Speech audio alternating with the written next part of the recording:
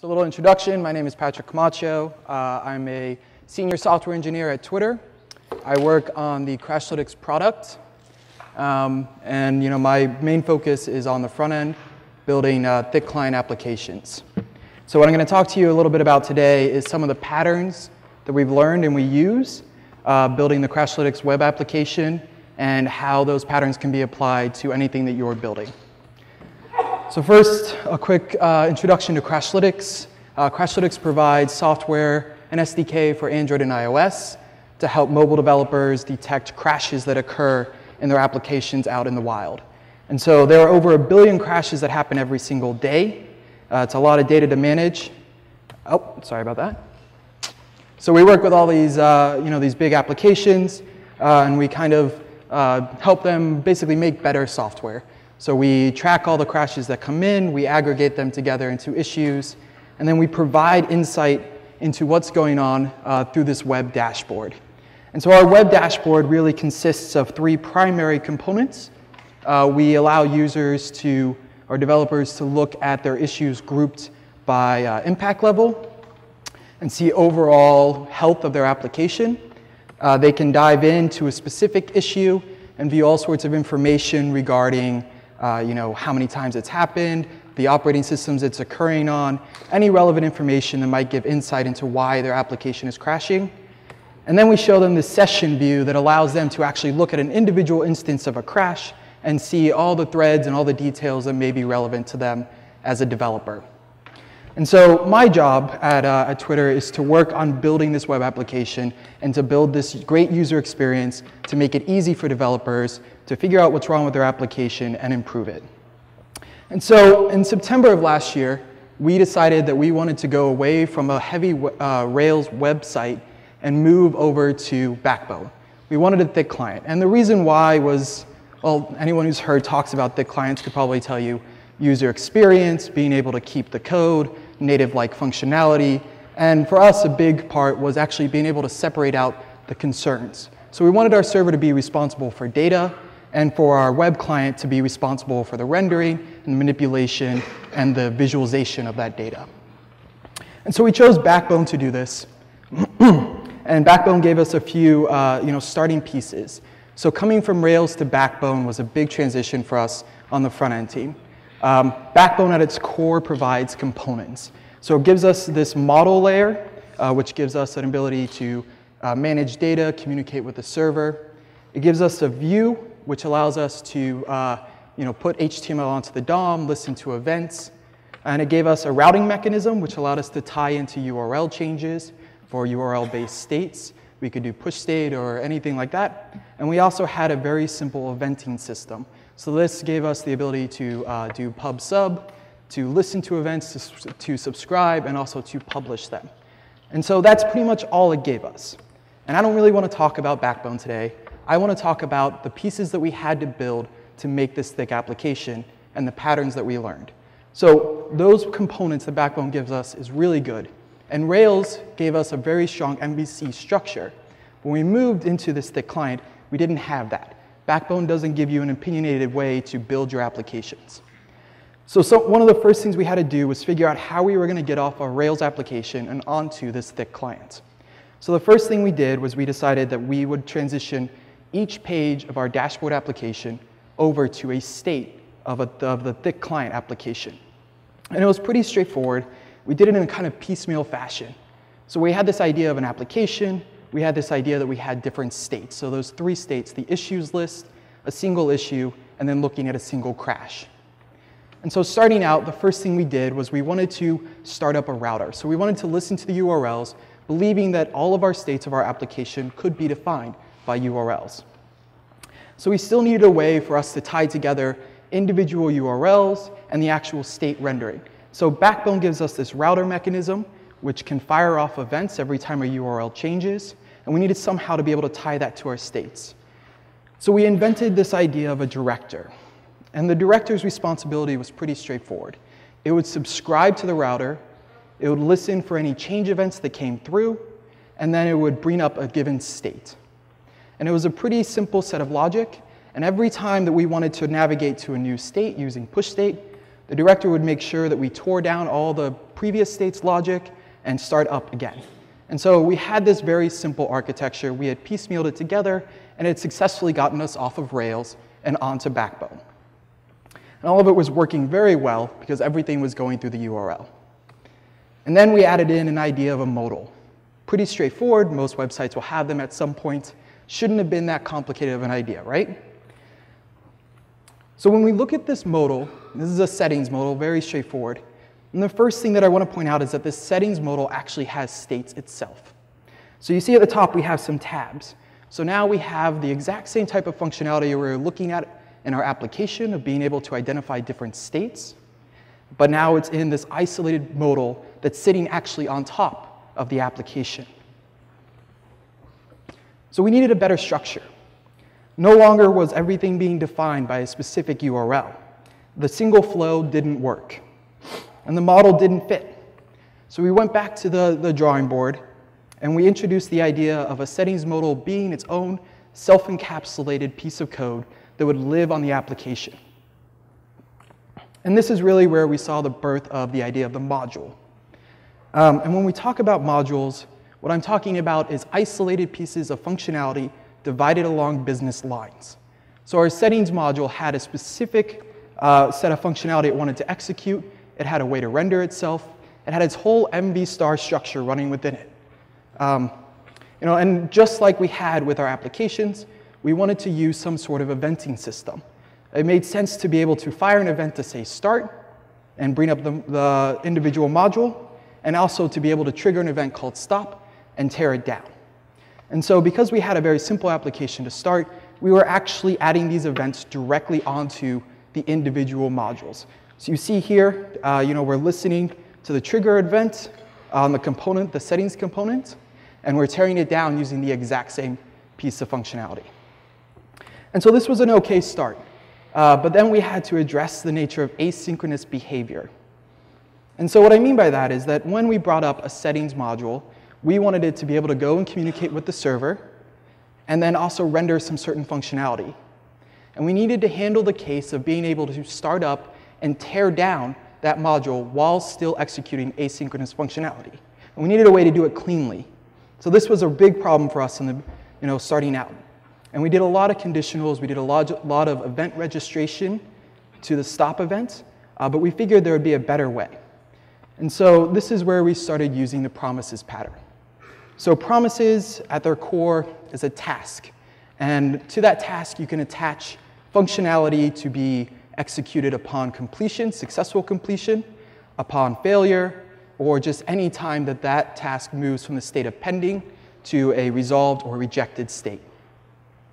And so anyone who isn't familiar with promises, jQuery actually provides a really nice interface for them that allows you to create them, and it also uses that same interface in a lot of its asynchronous functionality. One of the prime examples is actually being able to fetch data. And so here we see a very simple set of functionality where we have two different data fetches going on, and we're going to store the response that we get from that function into these variables.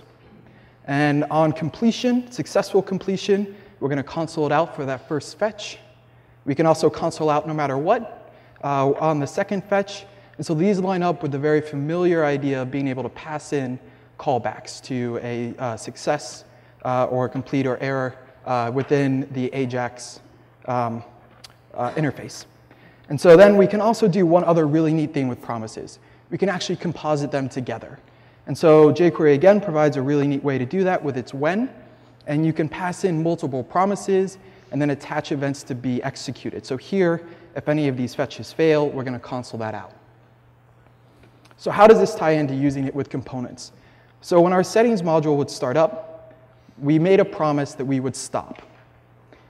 And then what we were able to do is every time we wanted to perform a specific functionality that we needed to tear down on stop, we could register those callback methods with that promise. And so here we have, again, these two same fetches going on. And when they're both complete, we're going to render some logic onto the DOM. We're going to do some rendering logic. And then when we stop the settings, we're going to make sure that anything listening to the stop event to be resolved will be executed. And so this allows us to manage all these types of asynchronous behaviors We also use this a lot with our animations and that kind of functionality as well. And so this was a really effective answer in the short run, but it left us very vulnerable for what was to come. So at the time, we started out with the settings modal, and our settings modal existed one per application. And we only had one application, and it was a singleton. So it was pretty straightforward. We just fire events. Everyone knew that it existed. Anyone could fire on it. And pretty soon, we started adding other different types of components. So these are functionality pieces that were existing outside of a unique state. So we added a real-time component that allowed us to wrap around socket I/O, and that would allow us to receive information from a server and broadcast that out. We added an alert center, which would listen to events from our real-time components, and for specific types of events, it would render content onto the DOM, as well as allow users to get a quick overview of all their different applications. And we also created an analytics component. And our analytics component was responsible for asynchronously fetching a third-party script, loading it onto the DOM, and then tracking user behavior. So all this stuff was working through these simple events, the ability to subscribe and publish, and it was a pretty straightforward mechanism. So as with anything that you build over time, our thick client application started to get a little more complicated. So we began to introduce the idea of having multiple applications running seamlessly in the browser. So far, I've been talking about our dashboard application, which had these three very distinct states. It had a very distinct set of behavior. It was showing information about crashes and allowing you to manipulate that information through the browser. But part of the Crashlytics process is integrating SDKs and plugins into the development process and into your application. So we needed to present through the browser a very simple walkthrough process. And we were concerned about different types of behavior, different types of functionality than our dashboard application was. And so we decided to split this out into its own application. So it had its own view, its own mechanisms. And the moment that we did that, we realized that our applications began to look a lot like our components. We needed a way to make sure that we could start each application as well as shut it down and clean up any of its dependencies that it may have. Anything that it had executing, any of its asynchronous functionality.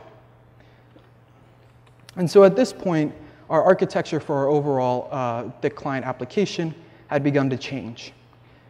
Now we were entering through a router. The router was triggering events. Each of our applications was listening for specific events.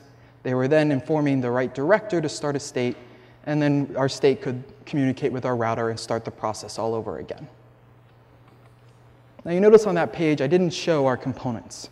And the reason why is that we had to address the persistence of them. So in the original assumption that we made, a component would live on a specific application.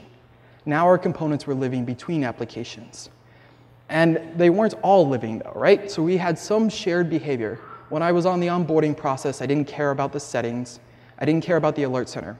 But I did want real-time notifications, and I did want to be able to track user behavior. And so we started adding in these heavy conditions as part of the stop process for each application to understand what the next state was going to be and to shut down anything that wasn't going to be used. And obviously, this wasn't the most elaborate pattern, and it wasn't the best pattern.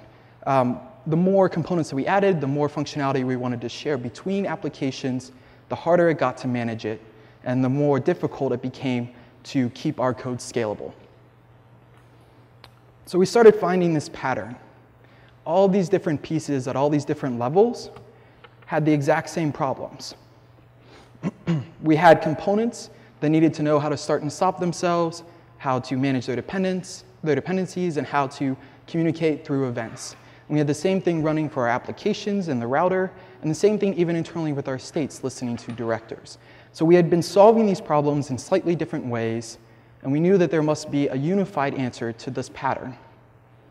And the first thing we decided to do was to try to start isolating our knowledge. So far, we had direct knowledge of all the different components, and all the applications had direct knowledge of each other as well. And so, this clearly shows up in how we were managing stopping dependencies when moving between these different applications. And the first step that we did was we started eventing with arguments. So it's possible when you fire off events, if you're using jQuery or anything else, to pass along arguments that can be used by anyone listening, anyone who's subscribed. And so the first thing we did is when we would start a new application, we'd make sure that we triggered a stop mechanism, and we passed in the dependencies that we wanted to keep around. And this allowed us in our stop mechanism for each of these applications to loop through, identify which modules were not being shared, and trigger a stop mechanism on them. It's pretty straightforward. But we were still pretty tightly coupled. We still had direct knowledge that there was such a thing as an onboarding application, that there was such a thing as a logged out application, and that we could trigger events on them. And so we wanted to go a step further and start simplifying this functionality. So the next step that we introduced was using events. So all of these different components to date were using the same eventing mechanism of on, one, off, and trigger. But they were using them in an isolated case on that specific piece of code. So what we did was we took all that functionality and we brought it to a higher level that we could share between these different pieces as part of the instantiation. So what that allowed us to do is now, instead of having direct knowledge of the actual pieces of code, we could communicate through this event and trigger specific or publish specific events that they would be listening to. So here you see our onboarding start mechanism is now triggering an app dashboard stop event, still passing along the dependencies, and the same thing, obviously, with our logged out application. So it was a little bit better. We didn't have direct references, but we still had that tightly coupled knowledge that these other applications existed.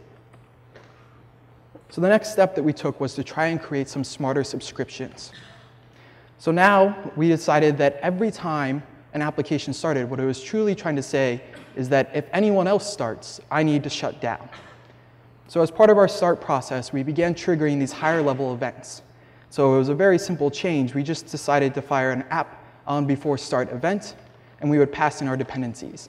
And as part of the start process, we would also bind to that event so that we could stop ourselves. And what this allowed us to do is get rid of any type of knowledge of whether or not this was the first load of an application, the first load of the web page, no other application was running. That's fine. No one would have responded to the event. But if we were moving between applications, this gave us a very clean process for shutting them down. And so the last big piece that we had to try and tackle was about sharing information. And so one of the great things about doing events is that it can fire off specific functionality, and that happens without any shared knowledge of what it is that's going on. So we use that subpub pattern. It's a little bit more difficult when you want to actually be able to communicate information between these different moving parts. And so we wanted to use our same event. We didn't want to add in an entire new mechanism. And we decided that the easiest answer would actually be able to register responses and request data. And so this gave us the ability to have synchronous data returns. And so through that event, we were able to set responses with a given key and have a function passed in that would execute and return a response. And likewise, we could request that response. As we see here, the dashboard application on its start would register what a current application is, and the settings module, when it loaded up, would request that data so that it could have what it needed without having to go back to the server and fetch it itself. So we could begin to share information. And so the last part is tying it all together. So these are a very simple pattern that we were trying to establish. We wanted to be able to isolate our functionality into unique individual modules. We wanted to make sure that we could stop them and start them, as well as transition into different states within them. We want to make sure we cleaned up any of our dependencies and we could share them intelligently between different individual pieces of code. We want to make sure that we did all this through an eventing mechanism so that anyone could subscribe or unsubscribe and publish events as they saw fit. And we wanted to make sure that we could handle asynchronous behavior going on. So in our application, we began to really rethink this flow. At the beginning, we always had the router as the core. And as time went on, we began to realize that there were states within the applications that existed without URLs. It wasn't a safe assumption to make sure that everything could be a tokenized state. So we put at the top level of our application this idea of event. And so we still wanted to be able to listen to URLs, though, in case anyone navigated around, and that was still an important component. So our router would subscribe to our event and be able to publish events whenever a URL was changed. So this also allowed us then for our event to tell the router to update itself and go to a new URL whenever a new state was requested. And so off the event, we added these components in these different applications. And these applications and components each had their starts and their stops, and we were able to communicate through the event for that. Now the next level was actually compositing this pattern. And so internally in our application, when it was instantiated and started for the first time, it would create its own event that it would use with its states. So now when a URL came through the router to the event, the app would listen to that, and then it would echo it down to execute a specific state within it. And this pattern also allowed us to do this for our components.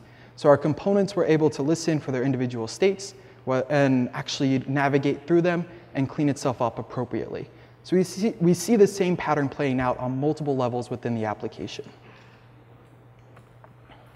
So how is this applicable to you? So how many people here are actually building or have ever built a large web scale or single page applications?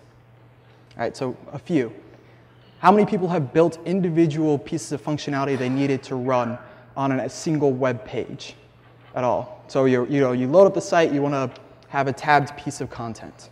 Right? So these types of problems happen all over on multiple levels and multiple levels of complexity. And this pattern allows us to be able to isolate down that functionality and communicate between individual parts with their own responsibilities and share any dependencies that they may have. All right, thank you very much. Questions?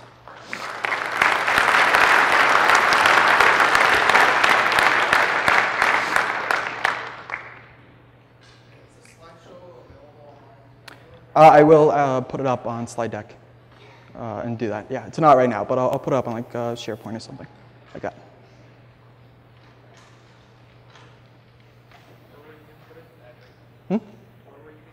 I'll put it up on like a SharePoint or something. Somewhere, I'll send out a link about it. I'll tweet it out for that. Yeah? So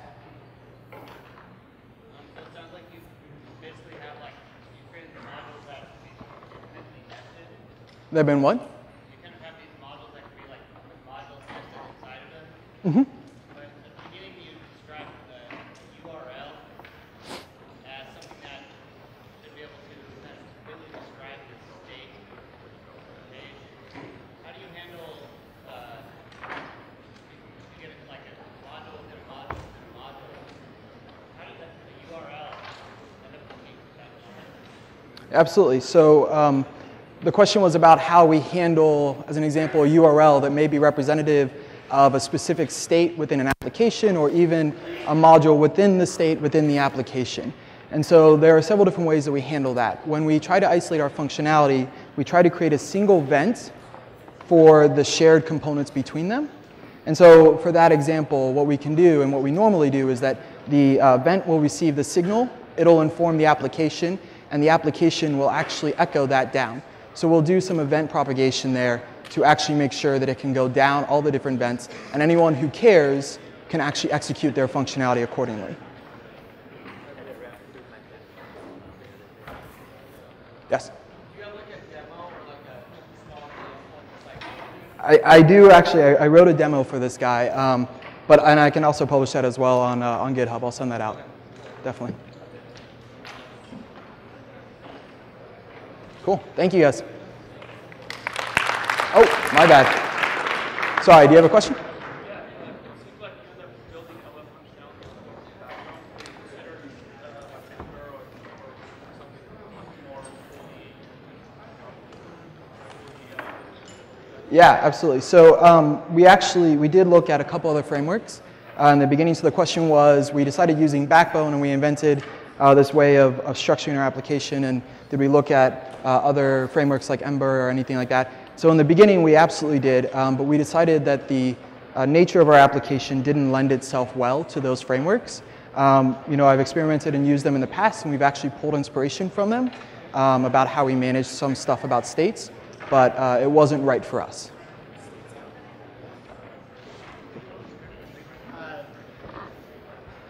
Your backbone views, how does that, the eventing system of the backbone, does that interfere at all, or does it work with the events that you're using? Yeah, definitely. And how do you share a view between your applications? Sure. So sharing views between applications. So the question was, how do we use our venting mechanism with backbone views, and how do we share views between different applications? And so my number one answer to that would be, one, the two definitely do not interfere. So I talked about states at a high level, but a state would actually be, its own set of functionality for rendering and that kind of stuff. And we do use a composite architecture called Marionette to handle complex view rendering. But that actually can communicate with our vent as well. And so the same pattern kind of can repeat itself down. And there's nothing to say that, in Marionette as an example, a parent view actually can have a venting on itself, and the child view can listen to those and execute in a similar manner. When it comes to sharing our views between different applications, at that point we would identify that as an isolated piece of functionality that no longer is part of an application, but rather it's something that lives between applications. And so we would pull that out actually as its own module that would be executed, that would be triggered off when the application needed it. And so that's how we would basically, we'd identify it as a dependency between the states, or between the applications. Thank you. Yeah. All right, thanks again, guys.